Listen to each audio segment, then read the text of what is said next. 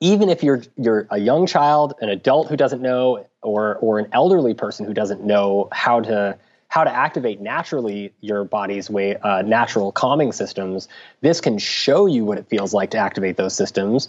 And then once you feel it, it's easier to learn how to do it on your own. And the device Apollo kind of serves like a training tool. Over time, people have told us from thousands of reports, they continue to feel better over time, with cumulative consistent use, and that it's a growth curve.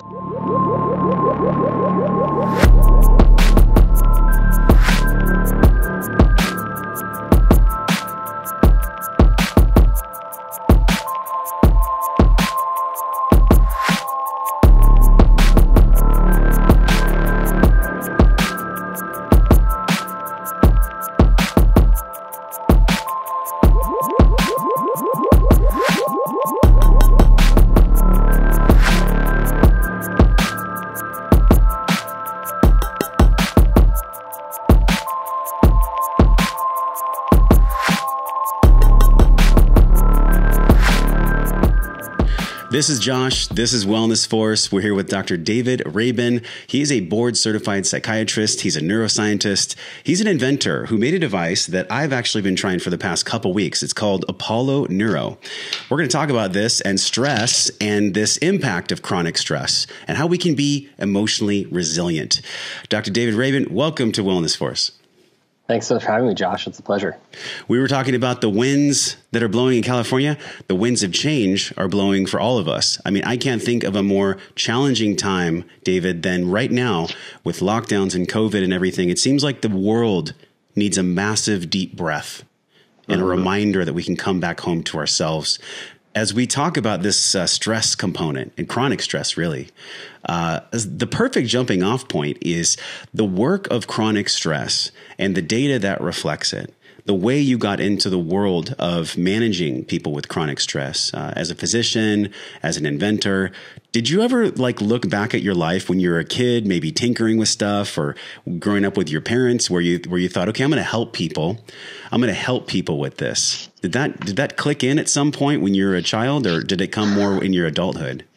Yeah, it definitely did start when I was a kid. I think I had a somewhat unique upbringing because both my parents were physicians, or are physicians still. They're now semi-retired, but they kind of, I grew up with this understanding that it was really, really important to give back to the world, to leave the world a better place than it was when we got here, and to really focus on prioritizing caring for people.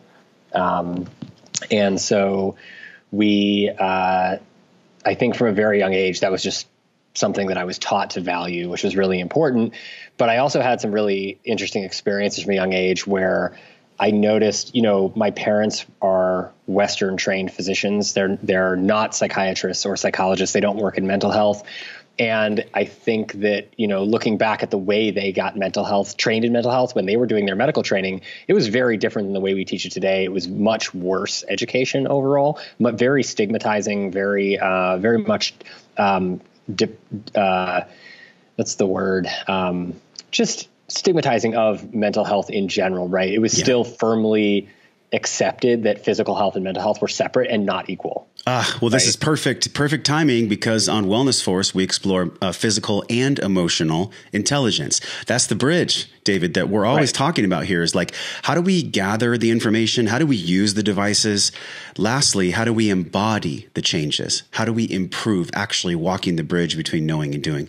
This is something that for most people, unfortunately, when they go down the path of behavior change, they tend to focus on the external locus of control. Now, there's an internal locus of control as well. If you look at B.J. Fogg's work or Charles Duhigg, your work specifically, though, what I love about it is that you're not just saying that the device is the gold ticket, although it's incredibly powerful, and we're going to get into that.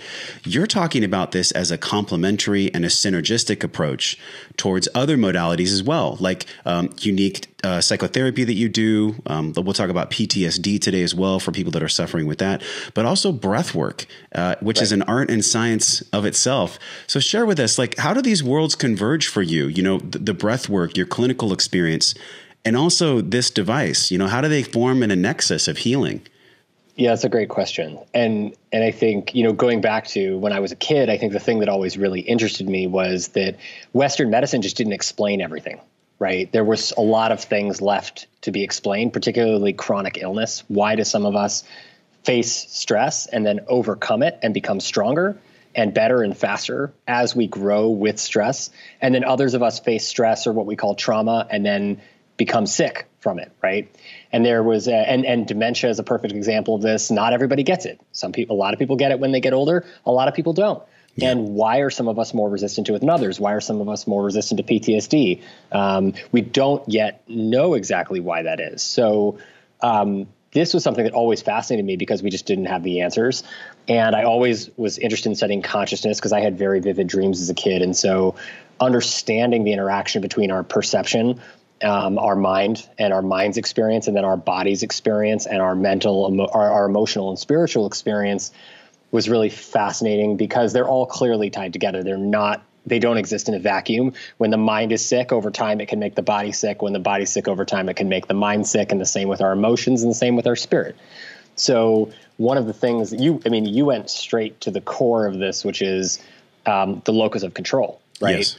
And ultimately, practicing psychiatry for many years, studying chronic stress, one of the things that became very clear, not only from the literature, but also from working with my patients, is that anxiety itself, these feelings that we call anxiety, which are, overwhelming discomfort, restlessness, mental, emotional, physical restlessness, worry, etc. All of these things stem from spending more time of our precious, limited, conscious attention time every day just focusing on things we don't have control over in our lives, right? Which now we're surrounded by more than ever. I think that's what the current times are different than previous times because we have the internet, we have 24/7 news, we have global pandemic, we have these crazy tumultuous elections and political situations going on. We have division in our communities where neighbors are being divided based on perceived beliefs, even though we actually have much more in common than we realize. Yes. And that is creating a perceived threat that we tend to spend more time focusing on, but we don't actually have control over any of those other factors. Only thing we have control over is what we pay attention to, right? What we allow into our consciousness. So breath work comes into play because breath work is the most fundamental way, or one of the most fundamental skills that we have to restore a sense of control to ourselves. So if you think about attention and consciousness is just however much time we have during our waking day that we choose to focus on certain things that we allow into our perception, into our window of consciousness, yes. Then there's a whole bunch of billion, trillion things that are going on that we're not paying attention to and not letting in. They're still happening, right?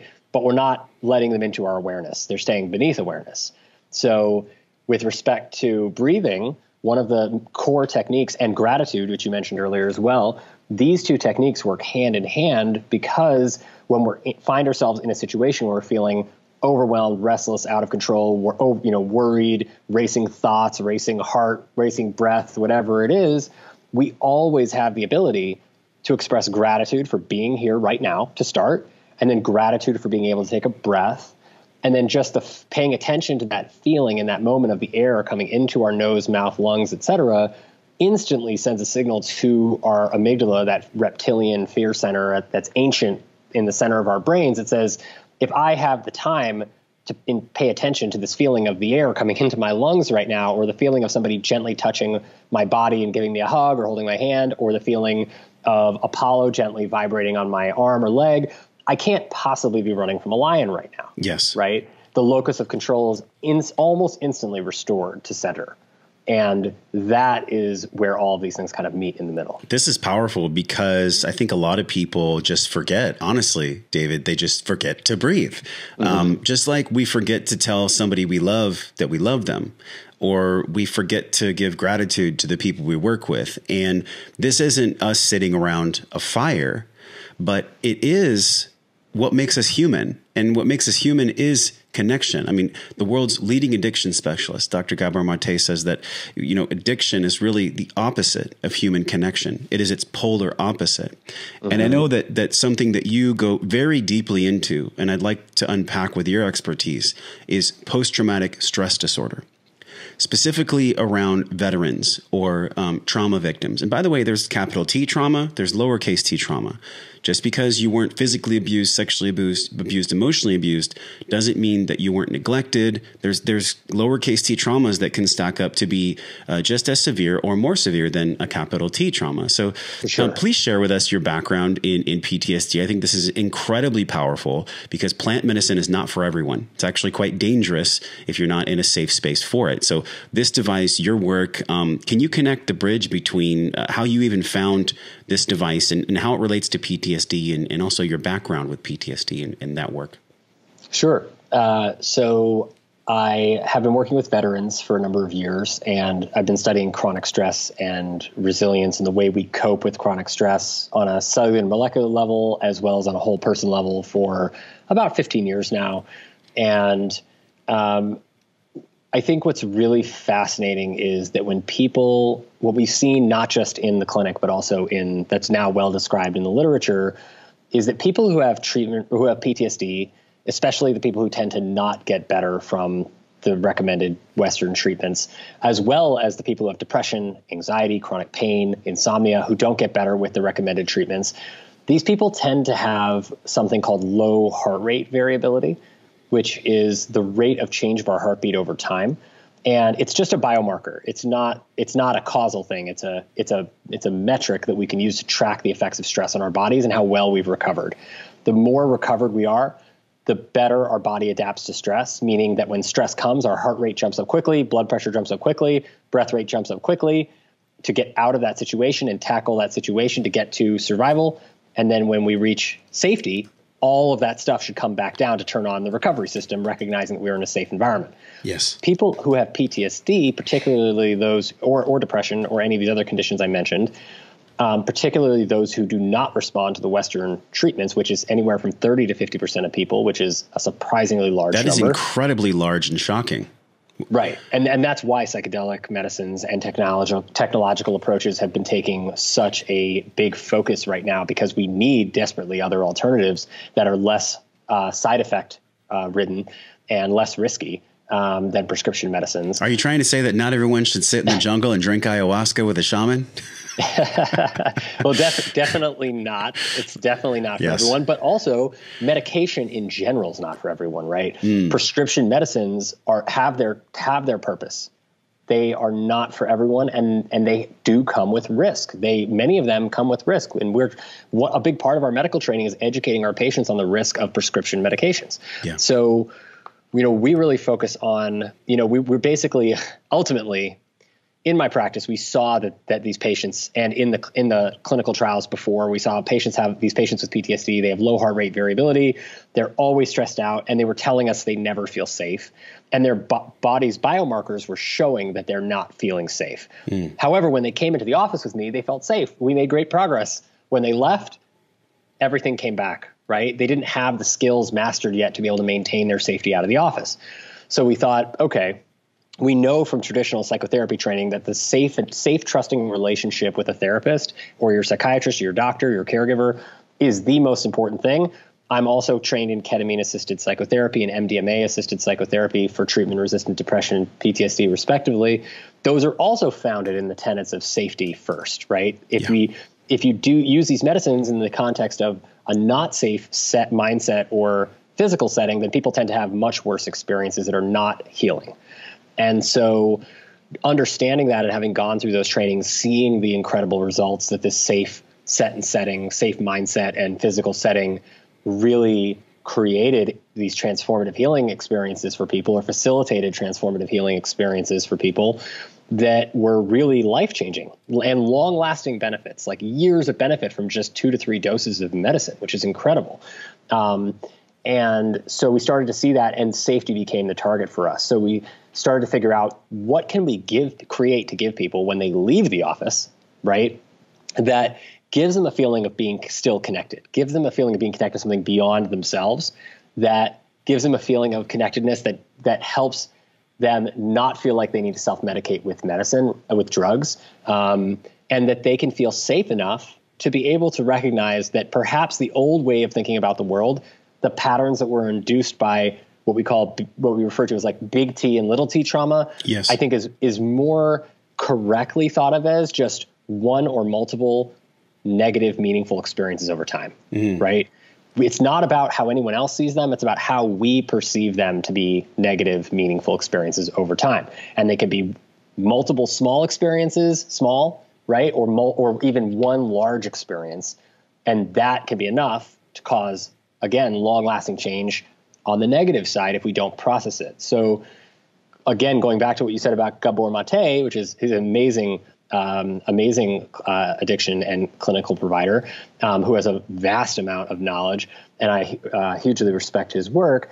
I think he's exactly right, because when you look at the patterns of what people self-medicate with when they have treatment-resistant mental illnesses that they're not getting results from, when they have addiction disorders, or they're feeling like they seek substances to soothe themselves, the substances that people most commonly use are activating the serotonin system, the dopamine system, the endocannabinoid system, the endorphin system, the opioid system, right? And guess what activates all of these systems naturally? Soothing touch, yes. right? So when we looked at why people self-medicate, when we looked at what they self-medicate with and the most common patterns of behavior, it was clear that we had to evaluate the touch response system more carefully. And that's where Apollo came from. And at the University of Pittsburgh, starting from, I guess it was 2014 to 2018, we conducted an enormous amount of research on this and really mapped out the entire pathway from the skin to the brain, and effectively figured out a very specific formula of vibration patterns that are now in the current Apollo device, that actually are recognized. We may not identify it as the feeling of somebody holding your hand, but our fear center of our brain typically will feel that feeling and recognize it as something very similar to someone you like holding your hand or giving you a hug on a bad day. This is so powerful. I have to pause you right there, because you unpacked literally years and years and years of work. I want to go back just really quickly before we talk about the device and like how it actually works on a physiological level, on an emotional intelligence level. One thing you said that was profound was you talked about how we're all just wanting this touch response. And when people are feeling depressed or they're having treatment resisted type of conditions, they'll go to the drink, or they'll go to the smoke, or maybe porn or shopping, or all these things that disconnect us from the self. Essentially, and I'm curious how you feel about this, people don't feel safe where they live, which is in their human body. There's a lack of safety somatically. Absolutely right. The head to heart connection is not there.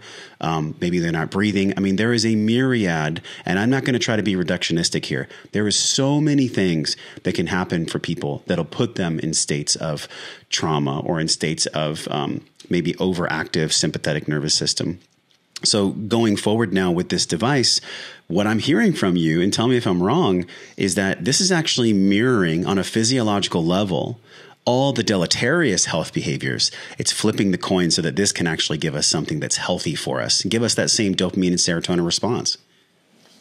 Right. So, it helps you realize that you can feel safe in a situation that was perceived as threatening before. Right. So, and again, this perceived threat is really important to think about, because our bodies evolved to get to survive, right? Our bodies evolved to survive threat. Our bodies do not know the difference between a lion chasing us in the jungle or running out of water, food, or air, as we do emails, too many emails, right? Too many responsibilities. Once our brain determines that something is threatening, the body reacts the same no matter what. Heart rate goes up, blood pressure goes up, respiratory rate goes up and becomes more shallow, and we start sweating, and we start turning down our reproductive system, our creativity system, our immune system, our ability to get sleep, and meditate and enter relaxation states, because why would you ever design a system that allowed you to relax when there was a threat around, right? It doesn't work that way for a reason, to keep us alive, to help us procreate and continue, our lives. And this is not just humans. This is almost every animal, every mammal, and almost every animal for dating back like 300 million years has this same system built into us. So and Eric Kandel, who won the Nobel Prize in 2002 for discovering the mechanisms of learning and memory, actually figured this out, going back to these ancient sea snails that only have 12,000 neurons. They form memories around these safety patterns and fearful patterns the same way that we do, which is pretty incredible because we have like 100 billion neurons and we think we're unique, but we're really not that special. Mm-hmm. So especially at the core. Yeah. So, we're in harmony with nature, or we're not. And I think the powers that be, and this isn't a conspiracy show, but there is a dark energy in the world right now that I think all of us can feel, whether it's mainstream media or different political parties. Our attention, you talked about this earlier, our attention is currency. Our attention, where we choose to put our eyes, like when I look at the phone, when I'm here with David on the podcast, like what are we feeding ourselves? Are we nourishing our nervous system? Are we nourishing our brain? Or are we literally watching content, choosing to watch content because it gives us a hit of dopamine because it's exciting, but it's really just toxic viewing. Right. It's a distraction from how we feel. Right. So going back to what you said earlier about fearing ourselves, right? Mm-hmm. Not feeling safe in our own skin. This is fundamentally the core trauma of humanity. Forget about sexual abuse, forget about physical abuse, forget about emotional abuse and neglect. Those things still happen and there's still problems. But let's take it a step back further to what literally traumatizes pretty much every single one of us on the face of this earth. And it is a role model that we respect when we grow up, that we come to when we're feeling sad, angry, confused, upset, anxious, whatever, worried, whatever you want to call it. And we tell that person how we're feeling, and they say, you shouldn't feel that way. You shouldn't express yourself that way, right? Your anger is not appropriate, right? Those kinds of responses, what most people, it's not, it's nobody's fault. People don't realize what they're saying, but people do what they're taught, right? But those kinds of responses teach us to suppress our emotions. They teach us to ignore our emotions and to bury them down because they're negative or unwanted. And that is the single biggest mistake that teaches us to fear parts of our own selves, right? To repress parts of our own selves. And ultimately, if you think about what happens when you ignore somebody who's trying to get your attention, what happens is they talk louder, right? That's right. They try to get more attention from you. And these are parts of you, the angry parts, the sad parts of all of us, the confused parts, the vulnerable parts. These parts of us are always parts of us, and they're parts of all of us. They're not going away. And they are critical to coexist with all the other parts of us, the stronger parts that we consider valuable, because they create this dynamic balance that makes life rich and exciting and dynamic, right? Otherwise, we'd just be bored and happy all the time. Oh man, there's so much there. There's so much there. I'm sorry. You have an incredible amount of wisdom. I love this conversation. I think about, I believe it was Albert Einstein. You might know better. Someone at a very high scientific level said, energy cannot be created nor destroyed. It can only be transmuted. This is exactly what you're talking about. So if I'm feeling angry, sad, whatever it is, that's a charge in my body, emotion, energy in motion, and I'm feeling that. This is what we talk about in our programs, in the Breathe, Breath, and Wellness program, when I'm working one-on-one with my clients, either in business or life, is like, you can't change how you feel. You have been taught, like you said, to not feel your feelings. We've all been taught to like mash it down, but guess what happens to that energy? It comes out sideways. It goes somewhere.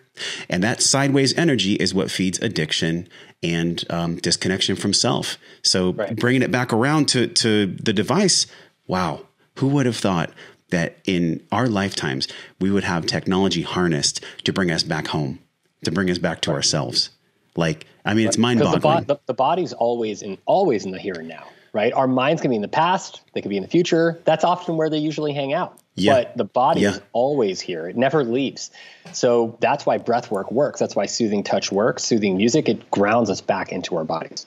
Right. So as soon as you do any of these exercises, which all work on the same basic mechanism of boosting parasympathetic recovery, vagal nervous system activity, then you center the mind back into the body. And that's the critical importance of breath work and the importance of Apollo and the importance of all the psychotherapeutic work we do, whether you're doing it from a tribal medicine perspective, a Chinese or Hindu, yogic, Ayurvedic perspective, or a Western perspective, it's about learning to feel your own emotions without judgment, right? To not be attached to the outcome as much as we are just present with ourselves and allowing ourselves to feel the feeling. Because what's really fascinating, and a lot of people, again, don't realize this because we've never been taught. It's not our fault. We weren't taught it. But when we sit with our emotions, when we feel angry and we sit with that anger and we acknowledge that we feel angry and that it's okay to feel angry without judgment, because anger is a signal that something's amiss in our environment. Frustration is a signal something's off in our environment, right? If we acknowledge that emotion and then even, and this might sound crazy, but even take a moment to express gratitude for the signal that's coming in, that's trying to alert us to something going on internally or externally that needs to be addressed, all of a sudden we figure out how to address it, and we address it and it goes away, right? And if we don't do those things, we don't follow that, accept how we feel, sit with how we feel without judgment first, and we judge it first and then try to process it, it becomes much harder because we've already set a standard that this is not something I'm supposed to be experiencing, right? So again, this is about teaching people to not judge, teaching our children, don't judge yourself for how you feel. Just feel. It's okay to just feel. It's actually critical to our mental health to just feel without judgment. Reserve judgment for later after you've taken the time to think about and to experience what you're experiencing. I was at an event once, and it was pro surfers, pro athletes, and you brought it right up for me full center. Dr. Michael Gervais talked about what is mindfulness. He said mindfulness is being in the present moment without judgment. Now we can intellectualize that, and we can say, oh yeah, that makes sense on an intellectual level. But a somatic experience, like in my body, in my nervous system, for me to actually live that phrase to be true, requires some support in this modern day world.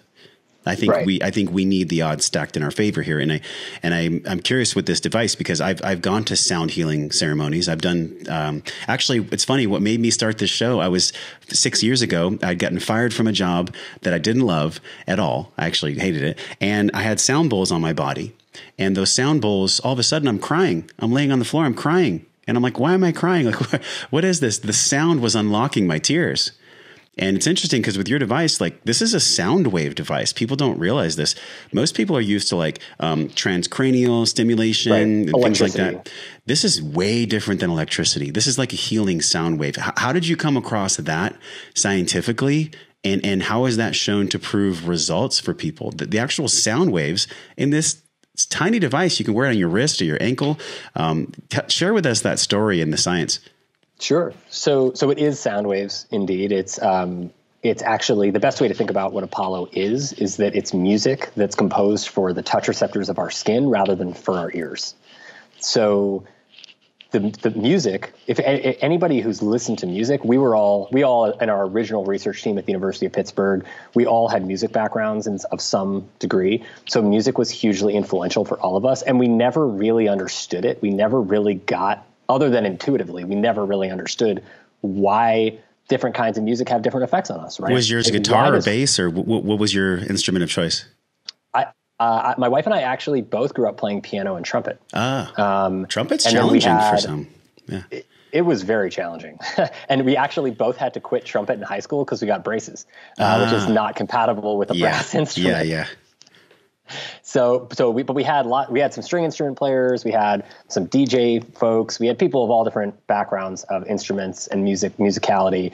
And so intuitively we knew that, and the literature had documented this to some extent, that certain kinds of music make us more energized and certain kinds of music make us more calm. And we know this, right? Because anyone who listens to music when they meditate or when they're calming down the end of the day or when they're falling asleep does not listen to the same kind of music when they're working out or going out with your friends, right? 100%.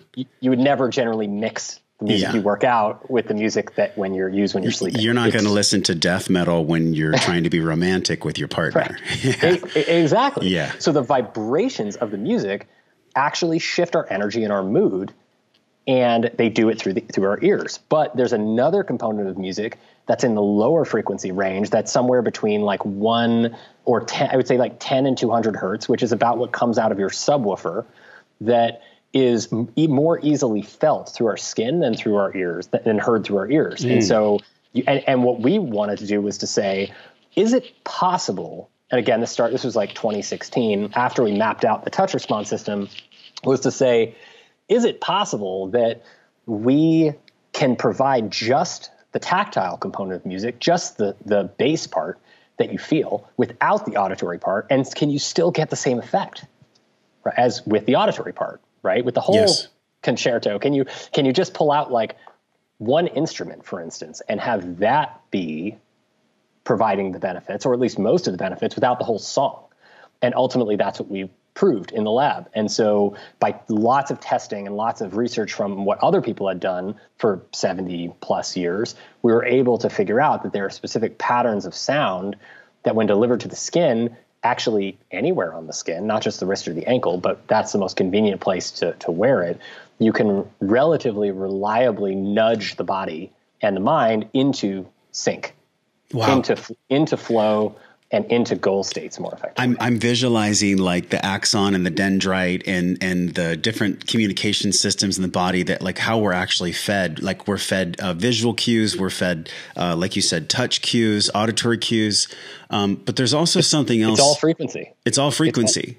There's also something else that this device really does, and that is it brings people back to a center. Right. And whether you're like scientific or spiritual, what is that center that I'm talking about from a clinical perspective, and also just you personally? What do you believe center to be? So I think the best way that I would define health, and particularly working in this psychedelic medicine space, the way we tend to define health the most effectively is not as subdivided into mental health and physical health. It's just health. Yes. It's just health, because they're all interconnected. And it's about achieving balance, right? It's not about achieving one extreme or another. We're constantly bouncing back and forth between extremes. It's about finding balance in the middle. So balance is resilience. Balance is homeostasis. It's the ability to not just mentally and emotionally and spiritually bounce back from stress quickly, but it's the ability to physically have our bodies recover and bounce back quickly from stress over and over and over again, and maintain and sustain an incredibly high level of peak performance, which is actually achievable. There's lots of examples of that in humanity. One example is Michael Jordan, right? Look at that guy.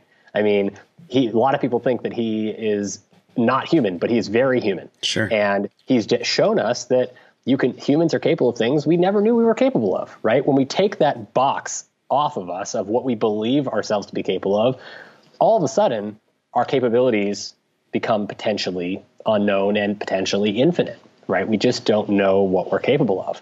And it's about stepping out of that box of fear and control that Apollo helps us to do by restoring us to center or balance, is restoring the locus of control back to us. So when we feel the most out of balance is typically, and we may not recognize this right away, but typically when we feel most out of balance, it's because we're spending more of our time every day focusing our attention on things we don't have control over. So the more we want to feel in control, the more we just have to simply practice, because practice makes perfect. Practice retrains our neurons. We just have to practice restoring our locus of control back to our center. As soon as we practice over time, showing ourselves that we have control over the way we think, where our attention goes, the speed of our breath, the depth of our breath, the speed and depth of the speed of our heart rate, all of these things are within our control, then all of a sudden we feel a hell of a lot better, and our balance and resilience is restored and then optimized. It makes perfect sense. This is why I love podcasting, because I have breakthroughs with people like yourself just by doing the show. You made me remember something that I'd forgotten. And I think we all can feel this. We learn programs from our parents, how to be, how to feel this way, don't feel that way. Our brain is plastic. It can change based on whatever behavior that we're consciously or unconsciously doing. And then really, like human potential, So it's like programs, plastic, and potential. Our human potential can only come from center without the presence of fear. And I just connected all three of those because it makes sense on a visceral level, like I can feel what you're saying. And also my mind can understand what you're saying. And I think that's, if you look at Hawkins' work, like he talks about in Letting Go, like bringing the head closer to the heart. But for most people, the greatest distance ever is between their head and their heart.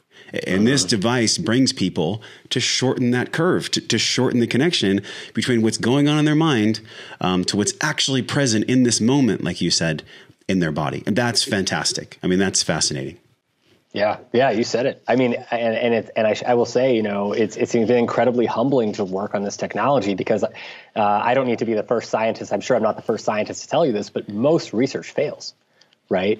We spend hundreds of millions and billions of dollars on scientific research every year. Most of it is not successful. That's so honest that you say that. And even the most successful stuff takes many, many, many years to actually make it into practice, into the clinic, into a product that people can use. Yeah. And then only then do like 50% of people actually use the products as recommended, right? So when you think about that path that we've traditionally gone down in the development of new technology and research, it is so humbling to be able to work on something that actually works. And it's because we really took the time in the design phase of things to do the research just to see what everybody else had done, right? There's no journal, there's only one journal of negative results. There are hundreds and thousands of journals about positive results. There's only one journal that reliably publishes negative results. But so you have to go and seek out what people have done, what hasn't worked, what has worked in the beginning when you're building your foundation. Understand, okay, where's my jumping off point for a new innovation, right? What can I do that's not a direct repetition of what's come before, but builds on everything that's come before? What is the difference between toning and activating the vagus nerve through the left ear versus activation of the vagus nerve with the Apollo? There's a key differentiation there. No? I mean, so there isn't that much of a difference. I mean, so vagal toning, or what people call like autonomic toning, parasympathetic toning, the restoring of balance in the autonomic nervous system between stress and recovery. Yes. Like we've been talking about, that almost all the activities that we do to induce that balance are the same. They have the same basic result. So rubbing the inside of the outside of the ears, you mentioned, will induce a vagal tone, increase in vagal tone, because there's a vagal terminal on the inside of the outside of the ear. Putting pressure on our chest like this with both hands can do the same thing. Gently rubbing the side of our neck has a vagal terminal where you can do the same thing. Taking a deep breath and holding it and like pushing down. That will do the same thing. It's called a Valsalva maneuver. There are lots of techniques that will induce this. Deep breathing will do it. Soothing touch will do it, right? So the difference is with Apollo is that Apollo doesn't require you to actively do any of those things, right? All of those activities work. But if you've never been trained to use those techniques under stress or at all, then they are incredibly challenging to master, and particularly challenging to master if you haven't practiced them. Sometimes they can take hundreds or thousands of hours for people to master them well enough to be able to use under stress. Even deep breathing is one of these types of things. So we designed this for those of us, even like myself, who never learned breathwork as a kid, who never learned to meditate, who never learned any of these self-soothing techniques, so that even if you're a young child, an adult who doesn't know, or an elderly person who doesn't know how to activate naturally your body's natural calming systems, this can show you what it feels like to activate those systems. And then once you feel it, it's easier to learn how to do it on your own. And the device Apollo kind of serves like a training tool. Over time, people have told us from thousands of reports, they continue to feel better over time, with cumulative consistent use, and that it's a growth curve. So the more they use it, the more benefits they get, and those benefits are longer lasting, and they feel more autonomically toned. They're not as reactive to stress. They are better at appraising what is actual threat versus perceived threat that I don't actually need to worry about.